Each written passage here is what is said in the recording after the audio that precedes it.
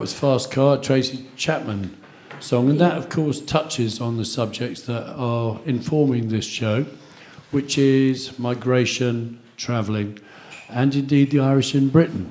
And we have two guests with us right now. We have Sarah Dunne. Hello, Sarah. Hello.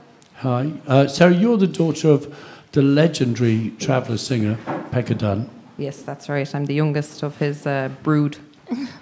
And we're going to be talking about PECKER. And we're also joined by Brian Dalton. Hi, Brian. Hello. You're from the organisation Irish in Britain, and you have the unbelievable exhibition that's on downstairs right now as we're recording, looking back to look forwards 50 years of the Irish in Britain. Yes, that's right. We're very pleased. We had our launch night last night, and it's the culmination of a year's work for us as an organisation, and a great response from the Irish community who absolutely want their stories to be recorded and shared in this way.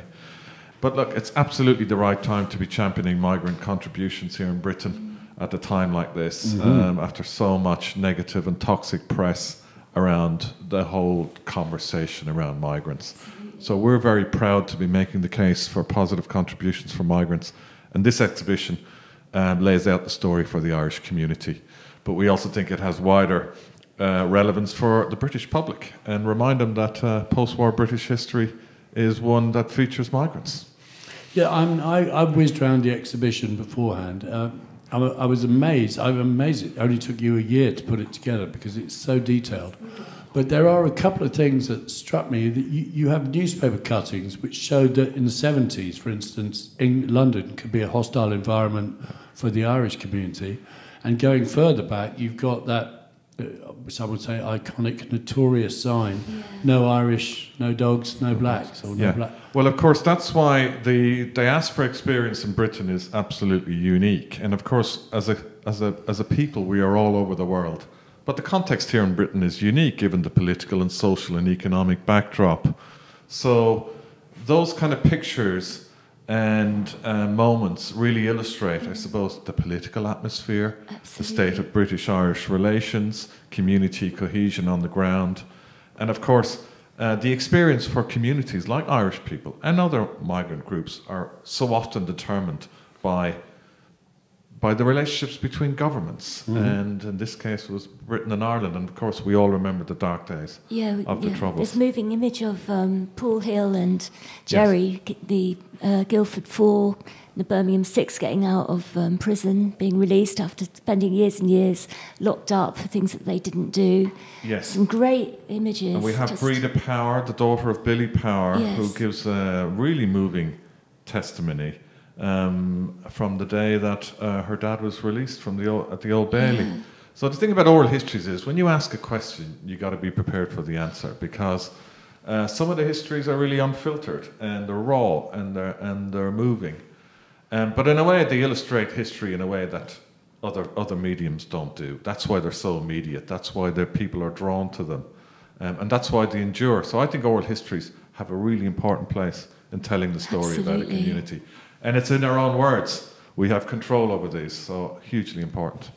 And what I particularly like downstairs is the way you see, you've got little panels and there's about 15 potential oral histories, and you can choose which one you listen to and which order you listen to them in. It's a really difficult thing to mount oral histories, because what do you do with them? Because they are so powerful, but ultimately they're audio. So we've been blessed with the call out that we've made for pictures, keepsakes, materials to give it context. So we received a huge response of material from people, which helped us then curate it into something interactive and very immediate, like you've got downstairs. I love it when you listen to one of the oral histories and you see the picture of the person in front of you. I think that's so important. Yeah. You know, it's not just hearing the voice, but seeing that picture is very moving. And it's a really important thing. And as Irish people and as migrants, there's a real tension. A lot of people left Ireland because of very difficult reasons. And our history is something that we're comfortable to look at because it inspired many of us to leave. But at the same time, we're hugely proud to be Irish. And there's a strange tension in that you're hugely proud to be Irish, but have also earned the right to be critical of the place that you left. And it is part of the migrant experience. And I think the exhibition articulates that tension really well. Definitely. It's on here for another week or so, but then you're on the road. Where are you going to? So we're going to Liverpool after London, then we're going to Leeds, and then we're going to Birmingham. We could have gone to other cities, but logistical challenges, geographical challenges, financial constraints. We went to 4 cities, but we picked those cities because they're all big, large Irish historical cities. So you're in the Florey in Liverpool, That's the right. Arts Centre, and you're in the Slung Low in Leeds. That's right. And then you go to a science museum, the Think Tank. Yes. It's great venues, yeah. We're really looking forward to it. And of course, alongside this, we've got an online exhibition, which is permanent. So for people who can't make the exhibitions, they can access all that material online. Brilliant, that's And then excellent. ultimately, we deposit all the material at the London Met University. Excellent. So there is a research legacy there for years to come. I'd recommend going down. I went down to see it myself, and I think it's great to give a voice to people that generally wouldn't be heard. And there's a wide, diverse range of stories to listen to and to explore down there. I think it's great. I was very impressed when I went down. Yeah. That actually brings us to your father, PECKER Dunne, because he was an iconic traveller singer, and by doing so, he was a voice for a community that would otherwise be unheard. Yes, absolutely. So he addressed a lot of social issues and issues around discrimination against the travelling community through his music. And he did it not just through music, but through storytelling as well. And he had a great career in Ireland and abroad. And he spent, his whole life travelling and playing music. He was extraordinary. He had a great head of hair like Sarah here.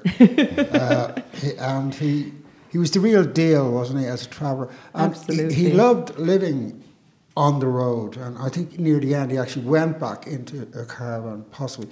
But I do know there's amazing footage of him on the Late Late Show.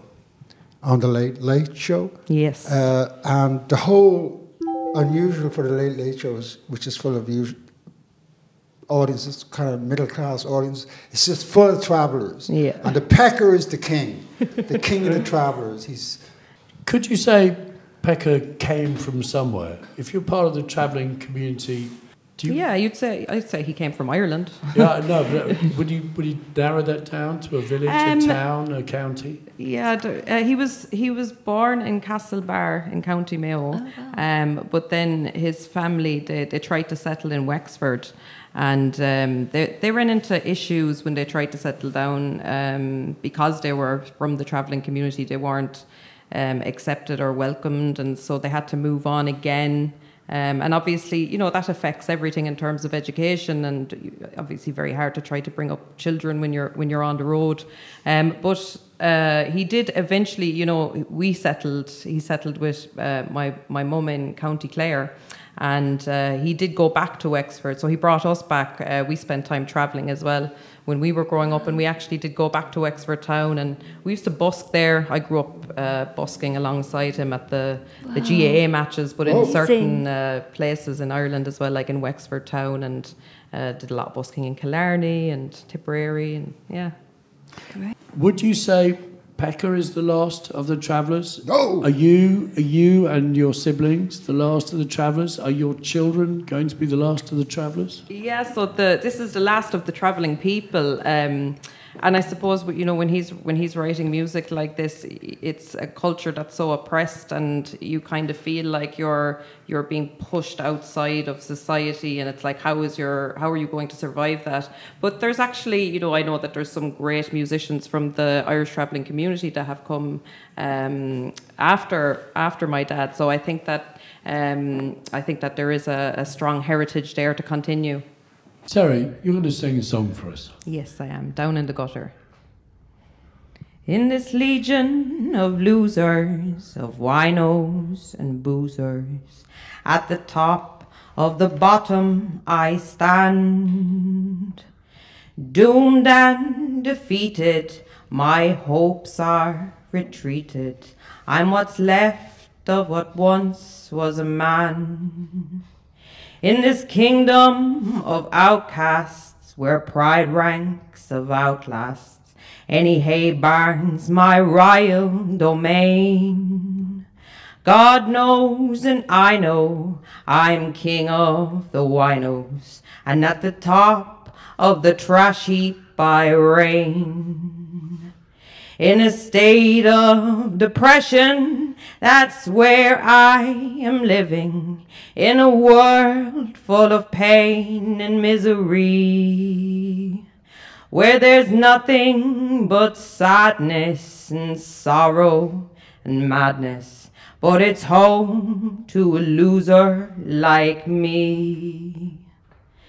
Down in the gutter I tremble and I shudder, but the bottle can't warm me enough.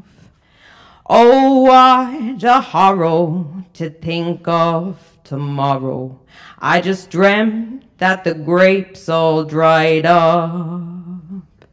In a state of depression, that's where I am living, in a world full of pain and misery, where it's nothing but sadness and sorrow and madness, but it's home to a loser like me. Yes, 'twas home to a loser like me. Hey! Sarah Dunne, you may be down in the gutter, but you're looking up at the stars. There's no doubt about that. Whoever wrote that song picked up the melody from Hank Williams. Yeah. I think it's